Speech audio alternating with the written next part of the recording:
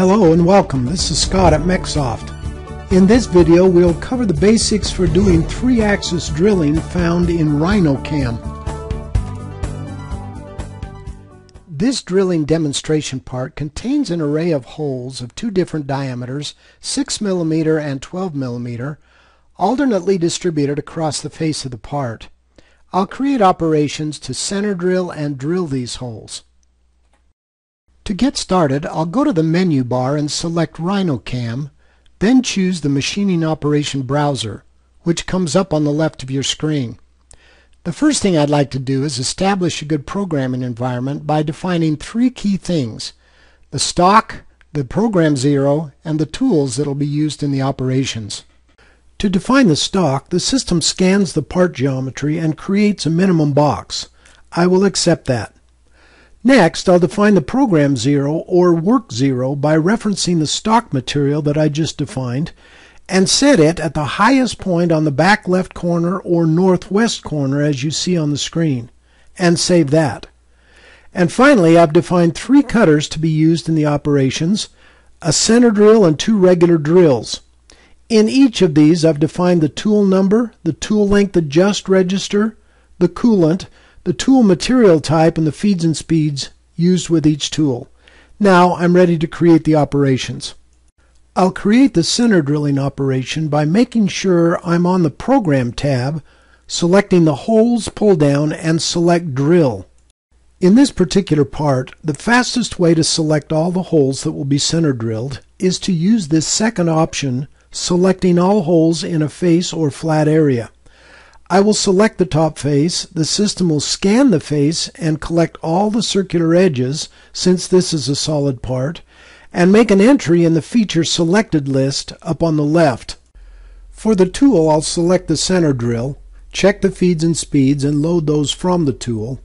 Under the clearance plane, since there are no obstructions between the holes, I'm going to skim the part between holes at about 3 millimeters. Cut parameters. I want a full depth of 10 millimeters. Do not add the tooltip. And an approach distance of 3 millimeters, and we will generate the path.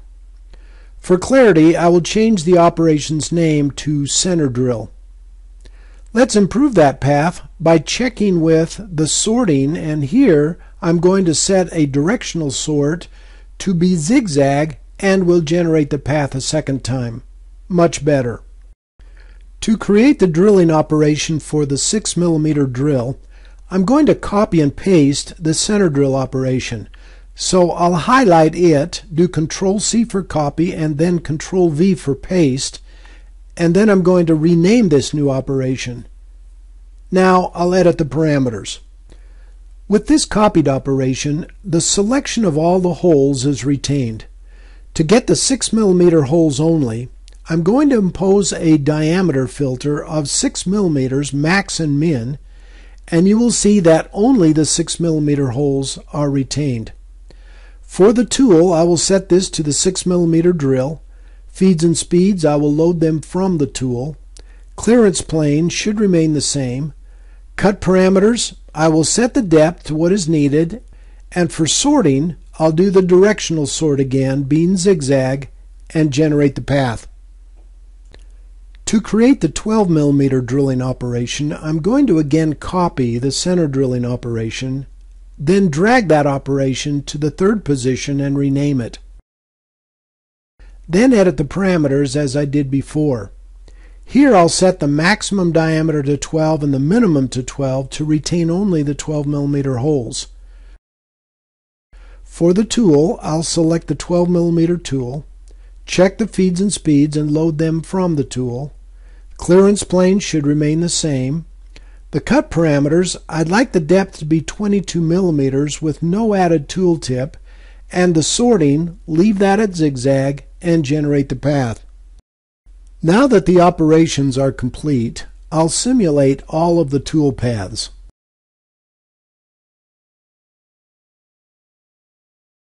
Notice that I can rotate the view during simulation.